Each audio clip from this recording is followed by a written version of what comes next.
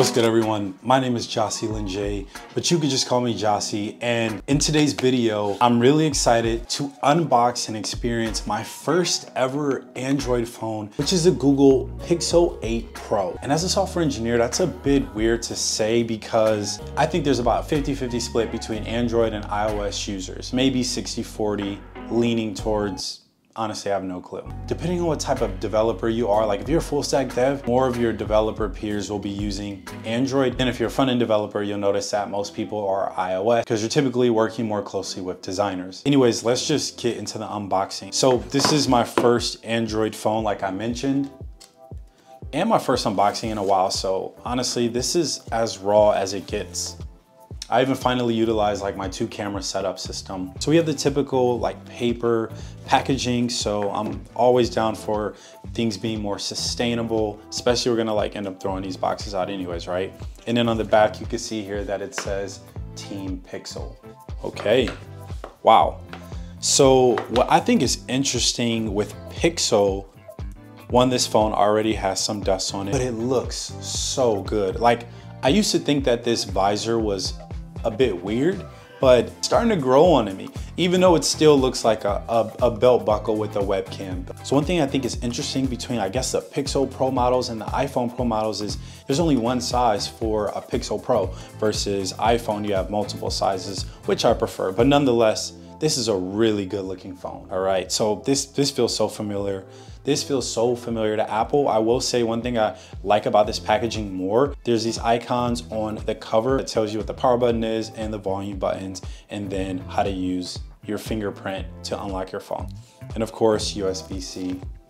All right, so that was, I don't wanna say, oh wow, look at all these fingerprints. It's almost like sweat marks, it's a little warm in here.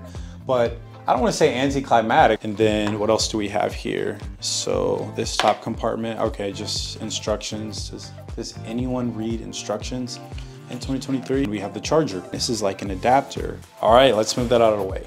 So I actually got this phone unlocked. Like this just feels so different. I'm gonna power it on. Nice.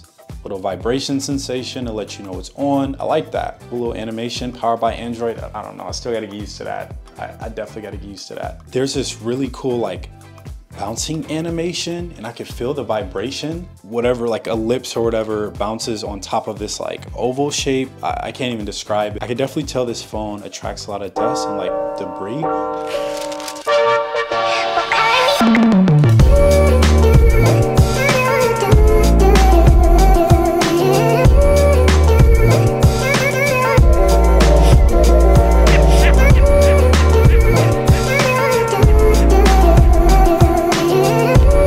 Hey Google, make a call.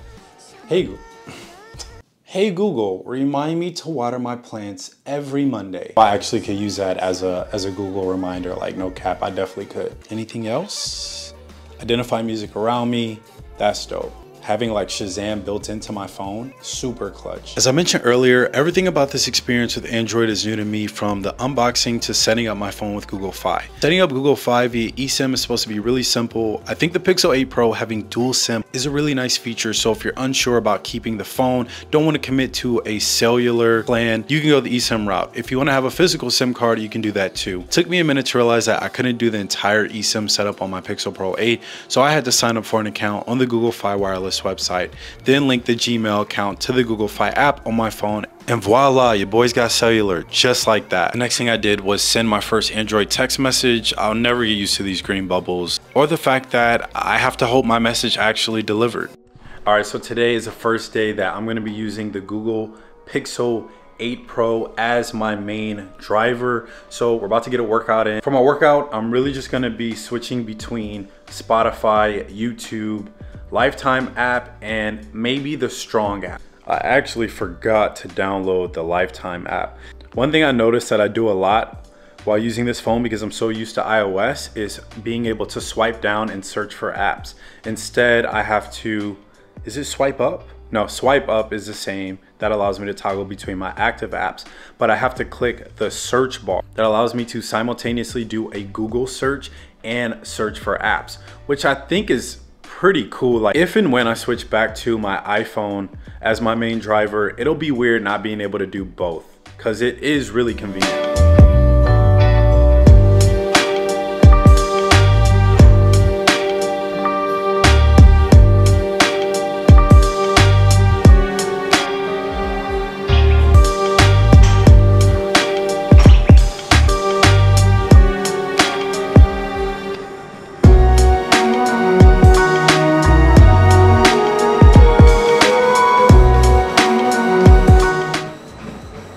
I just realized that you can access your apps by swiping up, but you swipe from the middle, which now seems so obvious. Like I should have tried that.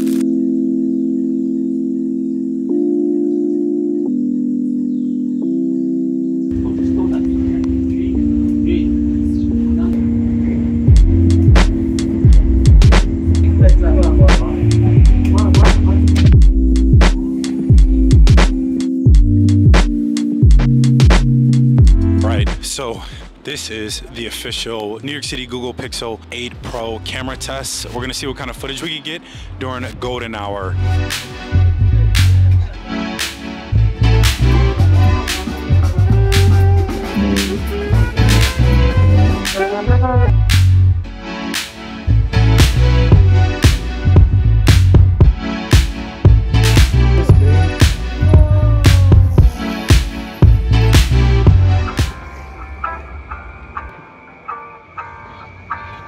In terms of the display, I've enjoyed it a lot with adaptive brightness toggle on, so I had no trouble viewing my screen outside. I also had smooth display on, which raises the refresh rate from 60 to 120 Hz based on the content I'm viewing. The Pixel 8 Pro is bright. I haven't noticed much of a difference compared to the 15 Pro, but the colors do look a bit cooler than on the iPhone. I've had no trouble interacting with the display, just getting used to the Pixel gestures, which aren't that different from iOS. In terms of normal day-to-day stuff, I'm using it with one hand, browsing the internet, interacting with some of my favorite apps. I've had a pretty pleasant experience. The battery life is solid. I use the phone pretty frequently throughout the day. Started out with about 85% of charge yesterday and woke up this morning with 15%, so that's pretty impressive. One thing I noticed is that the Pixel 8 Pro battery usage screen is much more insightful than the iPhone's, showing me both my screen time, percentage of usage, and background time. After doing a few video tests during golden hour, we wanted to shoot a couple pictures to see how the camera would do in a semi-low light environment.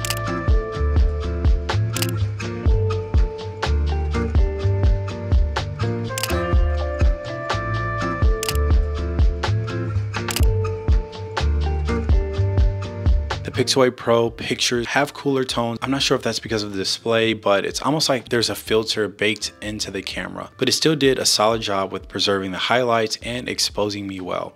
I also noticed that the photos are a bit more sharp than I'm used to, but it did an excellent job of focusing on me. Now in the selfie mode, I don't think it looks the best in low light environments, but the sun was pretty much down and we're in a small park surrounded by buildings. However, I was very impressed with the voice enhancement mode. So I'm testing out the speech enhancement mode right now, and also the low light is pretty good. Like right now we're at 14th Street in Union. So we're in the park right now at Union Square Park, and there's no like natural sunlight coming in because of the buildings. It's also golden hour and because of the trees. I'm also testing out the speech enhancement mode, so I'm curious to see what this sounds like once I start editing. One of my favorite features of the Pixel 8 Pro, and I couldn't wait to get my hands on, is the AI eraser. In this photo, the AI recognizes people in the background and provides a widget to remove them. After selecting the widget, it outlines people to remove. After selecting all, it actually did a solid job in the top left corner, but directly right of me, it looks a little weird and smudgy. I do think this picture was a tricky one for the magic eraser to remove people in the background or objects, but I think this feature is really powerful and can only get better with updates. Overall, from this small sample size of using the Pixel 8 Pro, it's been a good experience. Getting used to texting and being in an all iPhone group chat remains to be seen, but I think the video and photography quality is good, and typical interactions with the app feel more similar to the iPhone than I anticipated. If you like this video, be sure to give it a thumbs up and tell me what you think about the Google Pixel 8 Pro. Until next time, stay blessed. Peace.